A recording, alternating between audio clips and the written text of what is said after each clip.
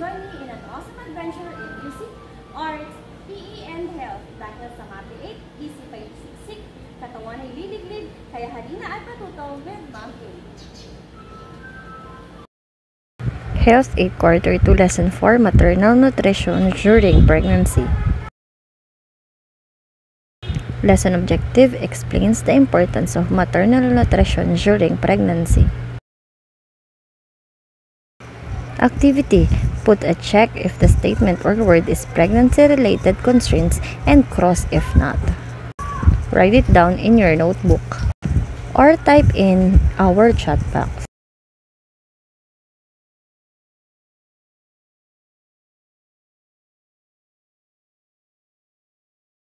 To eat or not to eat direction. Type down food to avoid of a pregnant woman.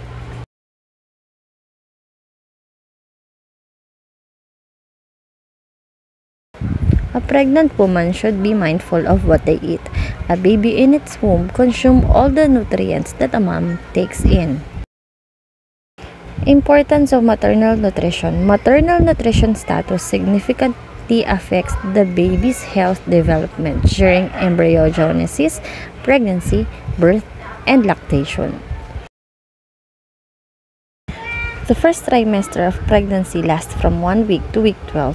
Your first sign of pregnancy can be a menstrual period. The second trimester of pregnancy from week 13 to week 27 is the time when most women start to look pregnant and may begin to wear maternity clothes. By 16 weeks, the top of your uterus, called the fundus, will be about halfway between your pubic bone and your navel. Daily dietary plan during pregnancy. Grow food or bodybuilding food. These food groups includes eating fish, lean meat, eggs, and etc. that provides building of the mother's muscle and baby's tissue. Enough animal-based protein foods for iron.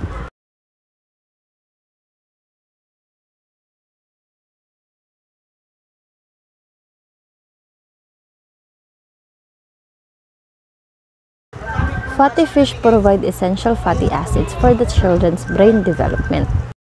Fatty fish example are milkfish or bangus and the salmon.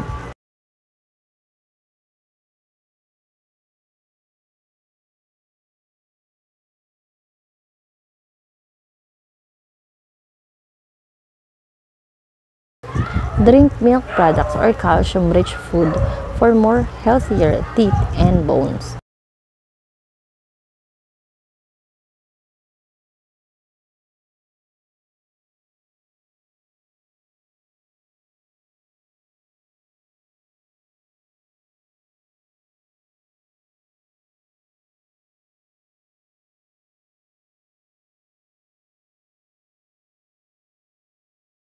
Go food or energy-giving food. Food rich in carbohydrates that provide energy to support bodily function and physical activity.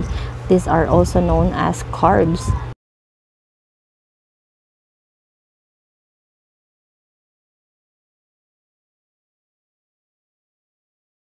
Go food examples are bread, rice, pasta, and other root crops.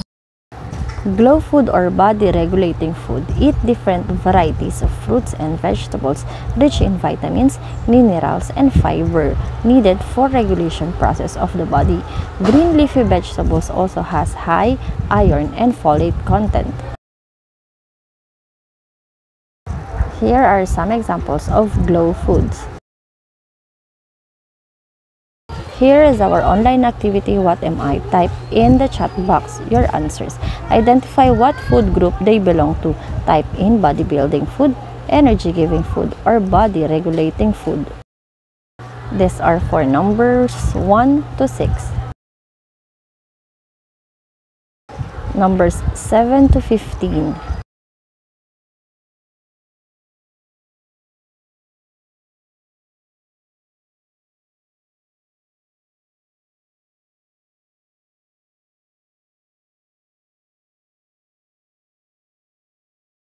And that is all for our lesson for today. Don't forget to like and subscribe para maging updated pa sa ilang mga MAPE 8 lessons.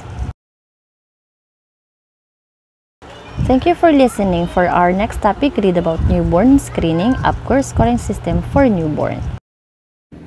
What an awesome adventure we had today. I hope you learned a lot. Remember that a sound mind is a sound body. See you again for another